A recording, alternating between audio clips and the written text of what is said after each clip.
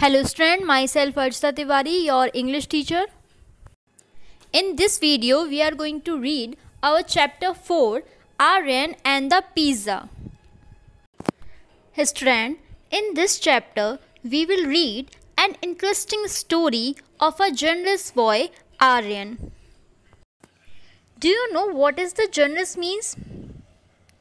Generous people are the ones who give more than is expected of them. Or we can say generosity means, children, sharing what you have with others. Let's read the story. It was a great day for Aryan. He was sitting in a hotel with his parent. On the lunch table, there were all the things Aryan liked. There was a yummy pizza just for Aryan. The pizza looks or smells very good.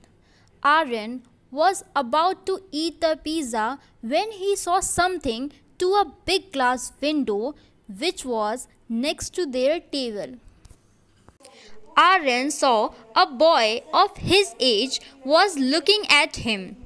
He was looking hungrily at the pizza. He was a very thin boy with the torn clothes. He had no shoes. Aryan felt very bad as the doorman shooed the boy away. His parents also saw the boy. Aryan felt so bad. He looked all the food and thinks, I have so much to eat, and wondered if that poor thin boy has eaten anything or not.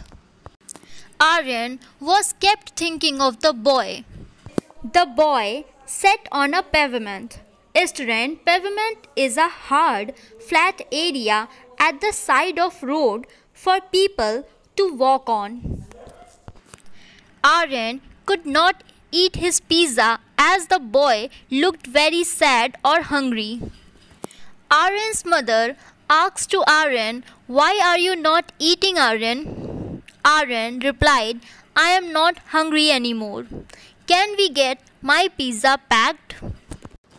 Aryan kept looking outside the window.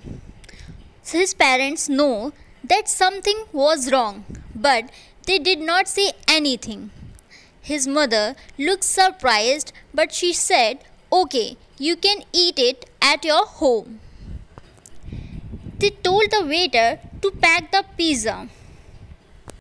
Then Aryan took the box of pizza and said, I will go and wait in the car. I can see the driver outside.